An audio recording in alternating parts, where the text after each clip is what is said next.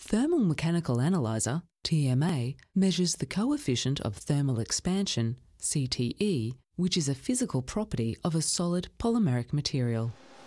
Here we have the thermal mechanical analyzer, which measure the changing dimensions of the polymeric sample during a thermal run.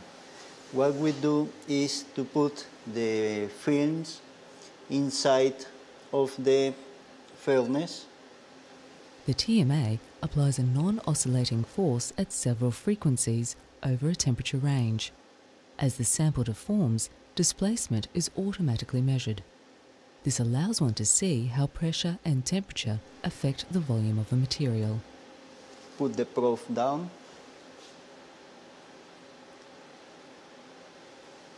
And then close the furnace.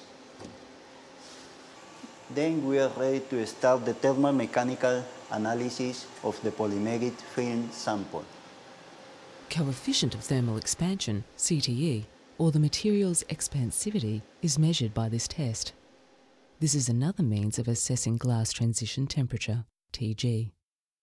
The TG is obtained from the onset value, the point of change of the slope, during the measurement of the CTE of the polymeric material.